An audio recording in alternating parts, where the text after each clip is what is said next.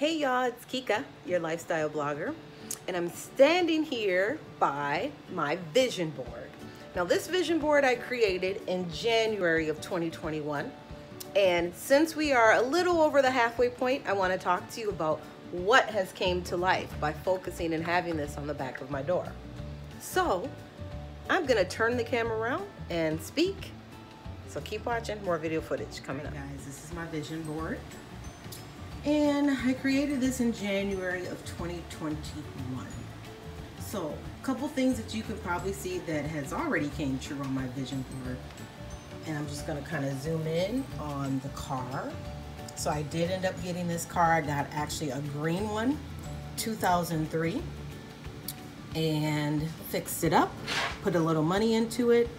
A lot lower miles than the previous SUV that I had. I had a Porsche Cayenne that had 227,000 miles on it. I bought this with 137,000 miles on it. And so now I am currently at, I think 153. I do sales and marketing, so I do drive around a lot. I do get mileage reimbursement from my job, but this just came in handy, especially going to the cabin. And if you see that, notice that roof rack on top, I did end up getting that on mine as well. So mine sits outside and I have this one. All right, so let's move along to the dog. I did end up getting my dog. I didn't name him Oliver. I named him Tigger.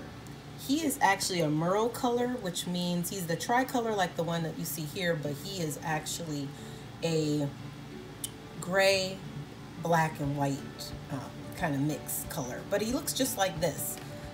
But I figured Tigger was the best name because I already have Winston, which I call Winston Winnie the Pooh for short. So this is my Tigger too. All right, so we're gonna move over here to this hot dog stand. For my boyfriend, I really wanted him to have one because I'm gonna start focusing on my food truck pretty soon, or my food trailer. And so this hot dog stand, I actually bought him one just like this. I found it, I was surprised. But I did renovate it, so it's now silver. So I'll show you some pictures at the end of what that looks like. And there's my hot potato food truck. I have not started working on her yet, but that is my plan next. So hopefully I'll get some work in before the end of the year. I didn't win the dream home. Didn't get that. Unfortunately, sometimes it's a hit or miss with things like this. I wanted to put it on there because I've been doing the dream home contest for years and years, and I really wanted to win, but oh well. All right, so I put here fence house, backyard, just a few little other things that I knew I wanted to do, which I'm gonna be getting to, but those are nice little reminders for me. And I put the money there. Of course, we always want our money to work for us. Can never get enough of that. Now, to this. I ended up getting my second cabin. It does not look like the little, I do call it a cottage, but it does not look like this, however. It's actually a 1-bedroom, 1-bath, but it's big.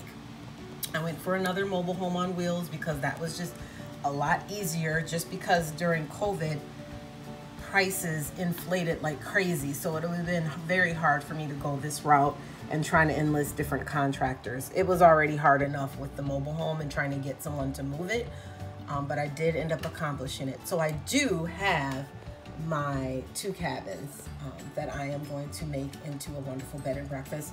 There are a few things that I do need to do because where my cabins are, they're very remote, and so I want to make sure they are extra comfortable. No little critters are inside of there and all of that kind of stuff. So it's a work in progress still, but I am not far off from making this entire vision board a reality. And we only have 5 more months left in the year. So let's see what happens. Thank you so much for watching, you guys. As you can see, I'm working diligently on my vision board. I hope you guys are working on yours too, and that you will join me late December as we create our 2022 vision boards.